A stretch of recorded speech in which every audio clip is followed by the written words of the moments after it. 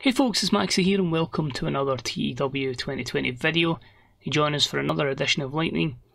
We are just over a week away from AEW All Out and the card is shaping up. A lot of matches are getting announced tonight for the event that just keeps getting bigger and bigger. This is, in my opinion, our version of WrestleMania.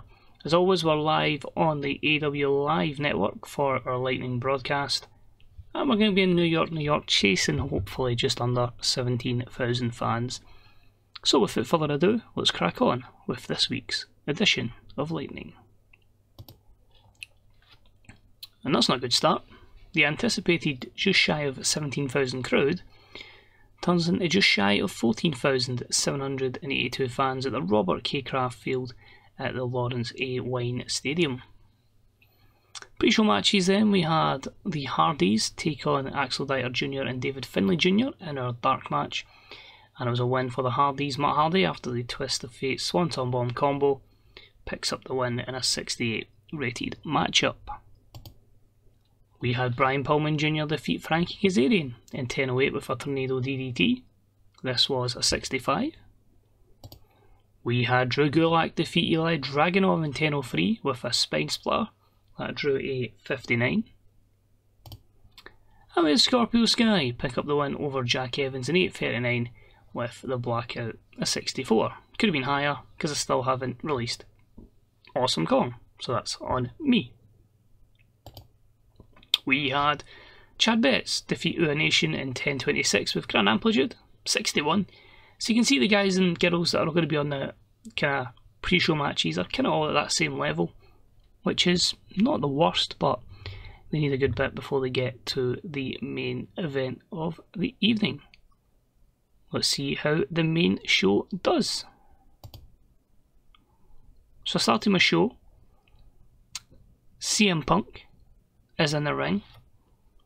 Just saying, it's good to be back in a ring again. He's obviously been commentating for a long while. Cody Rhodes said, "Remember, man, you used to be the best in the world. Is that still true? Well, you said you were going to be having a kind of cheer-up match. We ain't giving you easy. You want to prove you're the best in the world. You want to prove you can hold with Cody Rhodes. We're going to give you the main event tonight against the AEW Live champion, Walter. So never mind getting in match shape. Let's hope you make it by Walter to get to the event." And that was an 84. So just a little news note. I've done a little check there, return to the booking screen.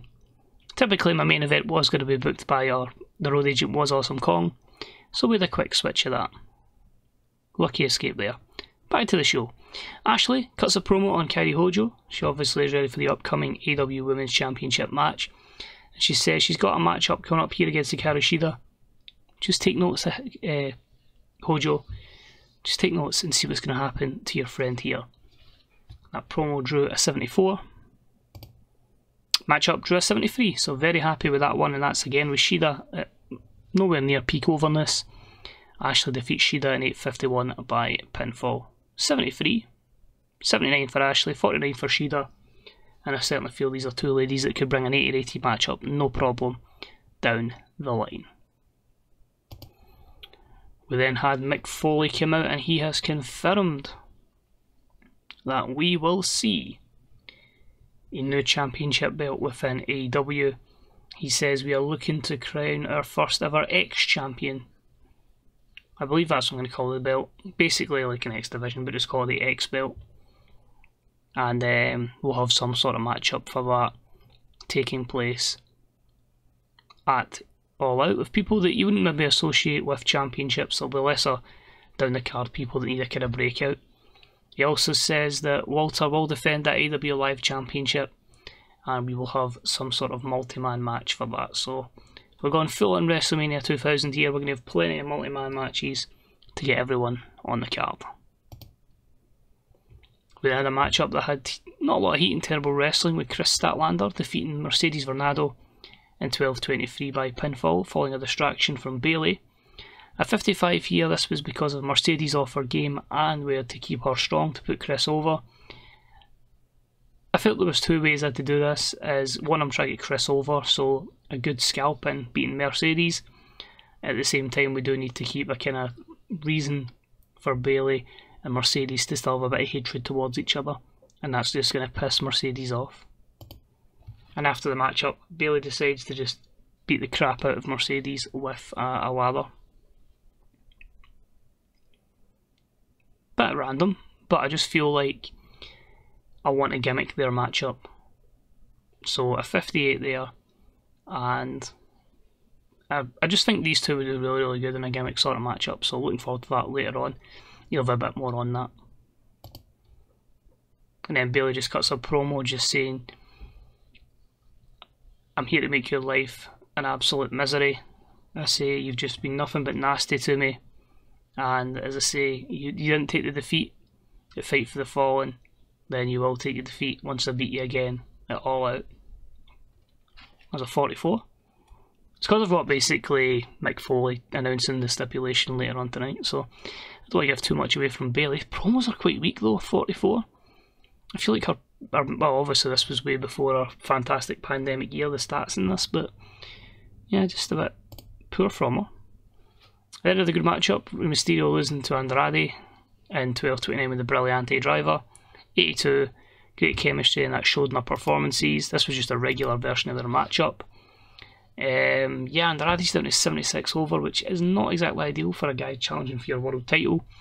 But as I say, Bandito get the win, and he revenges that with a win over Mysterio this week. Backstage, we get an attack from Pentagon Jr. These two just cannot stay away from each other. They just want to keep throwing each other about, attacking each other, using all sorts of weapons. So that is a 78. Awesome Kong could have done better putting that angle together, but Penta came out of it looking excellent.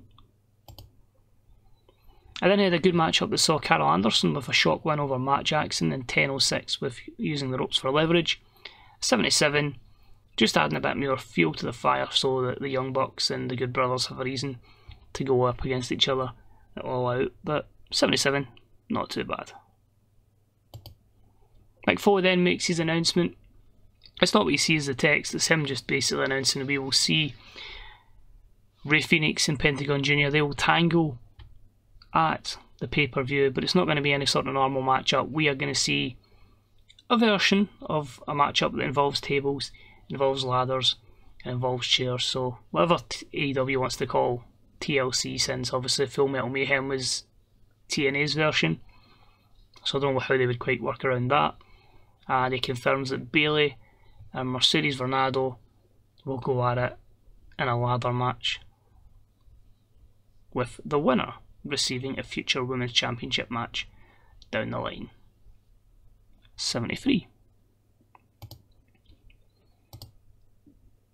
We then had a terrible matchup that saw Jon Moxley and Thunder Rosa defeat Peter Avalon and Tay Conti in 9:17 when Thunder Rosa pinned Peter Avalon with a reverse DDT. Moxley carried the matchup. Thunder Rosa gets some overness over beating Peter Avalon. Very shocked to see that Peter Avalon and Tay Conti had excellent chemistry together. The most random of tag teams put together, and it works here, so delighted with that. And after the matchup, Thunder Rosa just types a few words to Britt Baker. She says, "Look what's happened here to Tay Conti, look what's happened to Peter Avalon. That's going to happen to you, Britt Baker. And you better make sure that you've got your own dentist, because I'm going to take some of your teeth out as well." Strong words from Thunder Rosa. 60 promo, so progress in that front, which is good to see. Cody Rhodes comes down to do guest commentary for the main event, so we need this to do well, or I think it might be a pop loss. I think you can fully see we are now fully making sure angles are telling stories rather than just all out for the best ratings. So Punk's down to watch, Rhodes is down to watch Punk versus Walter. 80. Not bad. Good matchup. CM Punk defeats Walter in 2050 when Walter was disqualified when Cody Rhodes ran in and attacked Punk. I felt like that was the best way to do it, was basically have the DQ, keeps Walter looking like a tank, not being pinned or submitted. Punk gets a victory, gets 20 minutes under his belt. 80th segment, both guys with a 79 performance. Punk's overness is about that. Walter's is fairly under, so it shows the level that Walter can get to. And negative stamina for Punk, declining physical ability, but overall, pretty happy with that one. And of course, gets a bit of revenge, does Cody. Crossroads, and Punk is in the middle of the ring, spaced out after the attack from Cody Rhodes. So 70 there. Show gets an 81. Creases are popping 19 regions, so it'll be the lesser regions.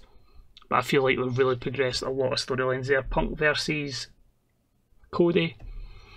The Women's Championship. We've got the X Championship coming. We've got the stuff between Bayley and Mercedes. We've got Phoenix and Penta. We've got the Bucks against the Good Brothers. The Mixed Tag Team Championship match. A lot is happening there. And I'm really, really satisfied with that. We'll go to the main screen, see if much has happened in the process, and then I've got the fun of going to book the show in Japan. So, vast majority enjoyed the show. It was an NXT show, all for one, which saw Raul Mendoza defeat Kushida and Damian Priest in the main event for the NXT title. Raquel Gonzalez defeated Io Shirai for the women's. Rhea Ripley's still down there. Wow. Apart from that, not too much else has changed, and this will be the signings of Top Flight. So of course they'll go to the main roster, and Carol Anderson can get his 75% increase. That's fine. Well, obviously I did put the bid in for Kushida, along with that deal for Nakamura. NXT UK made an offer for, well, that's fine because these deals are written, so that's fine. Kushida, we should still be favourites for him. You're the only one who seriously consider him, that's fine, because we put it as a 3-year deal. 7.08 for AEW Lightning. We're getting close to that 31 mil. We'll probably just be short at the end of this month. I think we'll be about 28 million once obviously pay-per-view revenue plus miscellaneous and tax is taken off us. But I feel we're going to be in a good position to get that rating up in the US very, very shortly. So that's it for this episode. Thank you very much for watching. Hope you enjoyed it. A wee thumbs up's appreciated. And I say any comments on this wrestling in general, your own saves, let me know. Get the conversation on the go in the comments section below. But cheers for watching. Take it easy. And I'll see you soon. Bye bye.